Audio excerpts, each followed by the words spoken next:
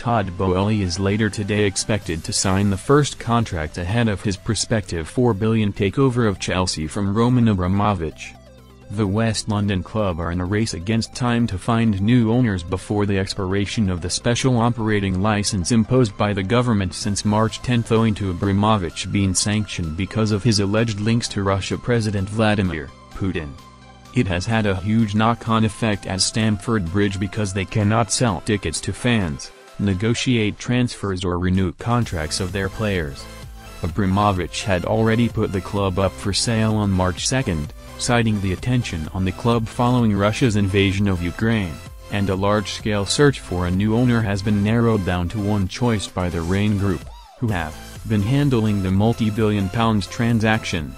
LA Dodgers co-owner Boehly was selected as the preferred bidder last week, giving him the right to hold exclusive negotiations. Those have progressed sufficiently for the American to now be put forward to the government as the club seek an amendment to the operating license to allow a sale to proceed.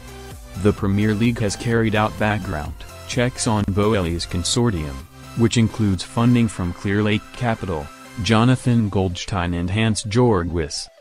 Despite the fact that the sale will amount to £4 billion, there is confidence on all sides that a deal can be concluded quickly.